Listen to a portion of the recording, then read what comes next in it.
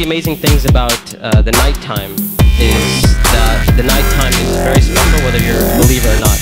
One of the things that psychologists often discuss is that nights are usually considered a spiritual time. So they talk about how usually people are more willing to share, and they're usually more in touch with their feelings and their emotions at night. And this is why you see when people go out on dates and stuff like that, when do they usually go out? During the day or at night? So people are more likely to be in touch with their spiritual side and their feelings and their emotions. And what Islam does is that it takes advantage of this time. So while other people are busy doing other things, a believer takes that spiritual time and they take that emotional time and they devote it to their Lord. And one of the things that the scholars often talk about is that the night is a testimony of a person's love. So whatever a person loves, you see that they'll usually devote their night to that. So if a person's only concern in life is to have fun and party and maximize pleasure, they'll spend their night trying to do that. If a person's concern is their afterlife and their love for Allah, then they'll spend their night in concern about their akhirah. And they'll spend their night devoted to Allah, as Allah just said, وَالَّذِينَ آمَنُوا أَشَدُّ حُبًّا لِلَّهِ, that those who believe, they're stronger in their love for Allah Azza wa Jalla. It's no secret, it's no surprise that our ummah today, our nation today, is not doing too well. And I hate to be negative, I hate to be negative about issues, but this is just a reality. And the point isn't for us to become depressed and say we're a goner and there's nothing we can do. The point is, how do we bring ourselves out of the situation? And how do we become like the companions radiallahu ta'ala anhum? And this is why one of the things that is often said by the classical scholars, even scholars of our time, is that if we want to rectify this ummah, if we want to change, we really care about this ummah, we really want to change this ummah, then we will not be able to do it except that which changed the beginning of this ummah. I mean, if we really care, we really want the ummah to progress. Now we're Muslims living in the West and we care about Muslims in America. And we really want Muslims to be in a better state.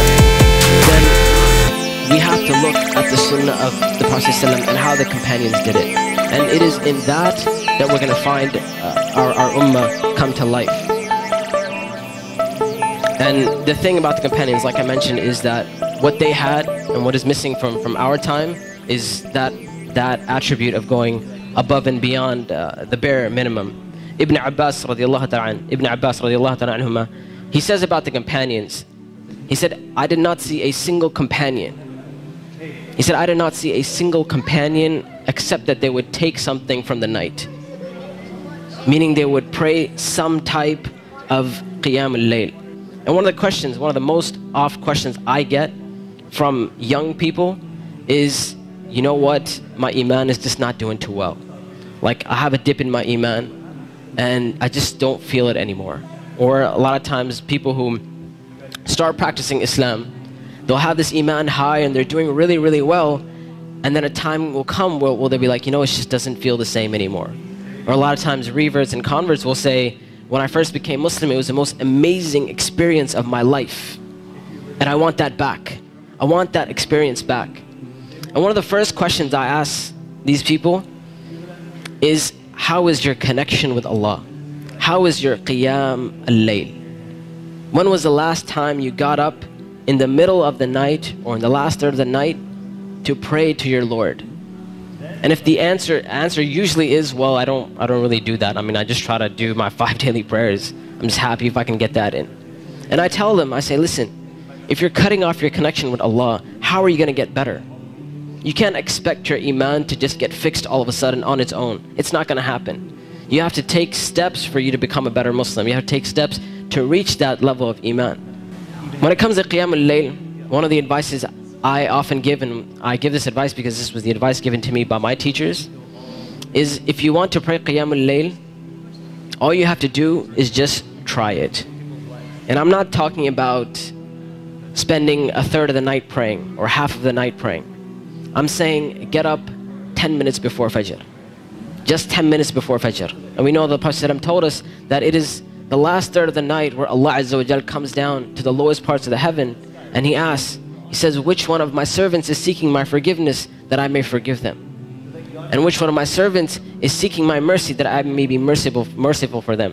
Which one of my servants is asking of me that I may give to them? And that third of the night is still there in the last 10 minutes before Fajr.